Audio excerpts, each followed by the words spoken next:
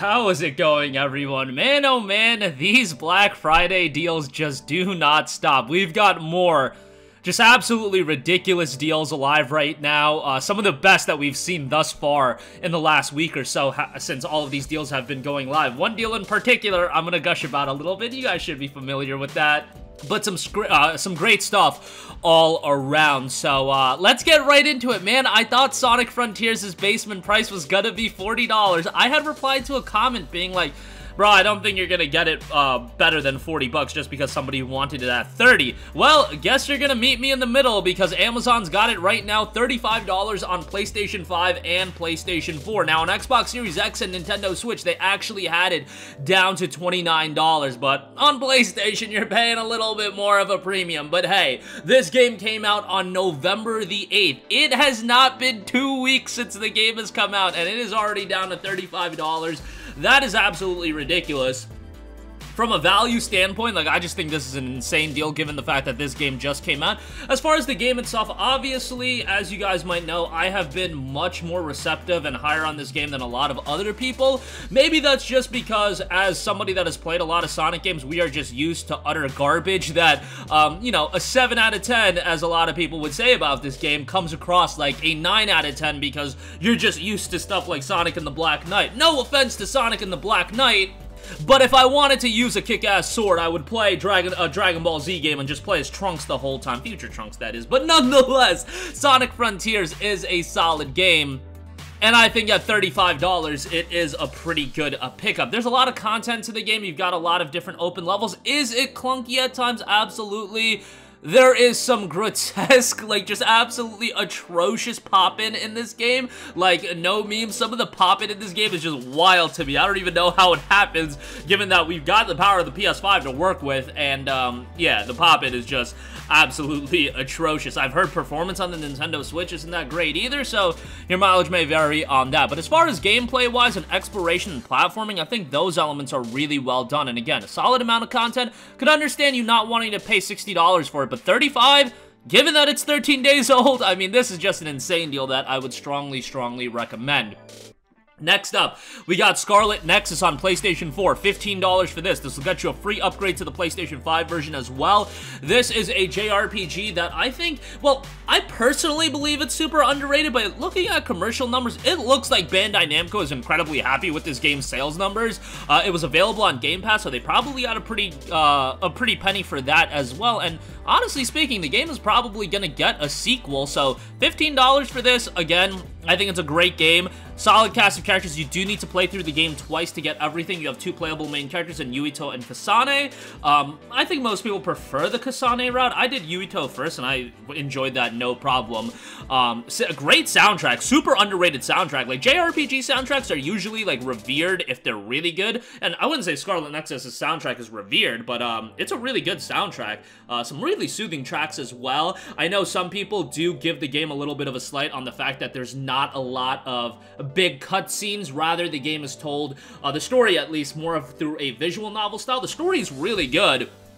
But, yeah, do be mindful of that. $15, great buy on this, would strongly recommend it. Tales of Arise at $20. Man, this is a great price as well. This was one of my favorite games of 2021. Probably, like, my number 2, or maybe I would even go as far as to say number 1. I think Ratchet was my number 1 game, but nonetheless, Tales of Arise is excellent. You've got a solid cast of characters, even if it's not the most compelling main character in Tales history. Like, I would probably put Yuri, Luke, and, yeah, I would definitely put Yuri and Luke ahead of them, but nonetheless, the game is still really good, and $20 for it is really solid. A lot of content. Also will get you a free upgrade to the PlayStation 5 version. Another JRPG here, Nier Replicant, version 1.2247. You guys get the idea. $19.99. While not as good as Nier Automata, it's still an awesome game. Now, here's a game where the soundtrack is revered, and for all the right reasons.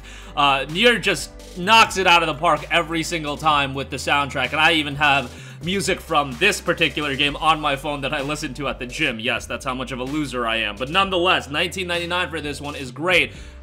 Very interesting story, a little bit hard to follow at times, but it really comes together nicely. A lot of twists and turns, and gameplay is pretty solid. While I wouldn't say it's Automata solid, I would still say it's pretty darn good. So $19.99 for that. think that's a good buy, even though it's like, what, 18 months old at this point? This is one that's really been holding up in price, so whenever you can get it for this price, I would say that's a solid pickup. Nioh 2 at $9.99, just thought I'd give this a mention, was recently a plus title, so you might want to avoid it on that standpoint. Disco Elysium, the final cut, $20 for this, I think is really good. This is a game that's not for everyone. It's a little bit slower paced, it's more methodical, kind of leaves you to your own devices, but there's a lot of decision making, a lot of replayability, and this is a mature, gritty story that, again, it's very narrative driven. It's not going to have a lot of action gameplay, and it's not going to be for everyone, but aesthetically, I think it's got some great presentation. Free PS5 upgrade on this one as well, and 20 bucks. I think that's a good price on the physical edition.